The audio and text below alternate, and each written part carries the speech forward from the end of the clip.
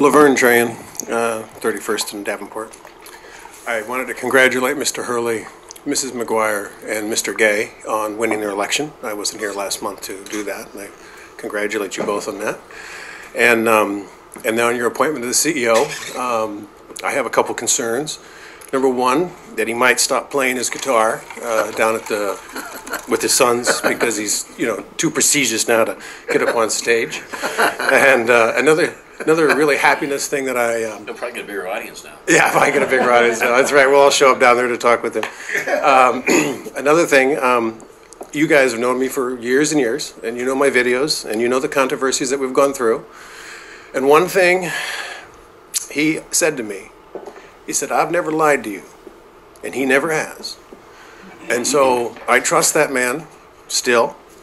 He has never lied to me personally. So I don't know your other choices, but from what I know on the internals, he's a good choice from the internals. I don't know the externals, of course, so I can't comment on that. But so anyway, congratulations if he gets elected next month.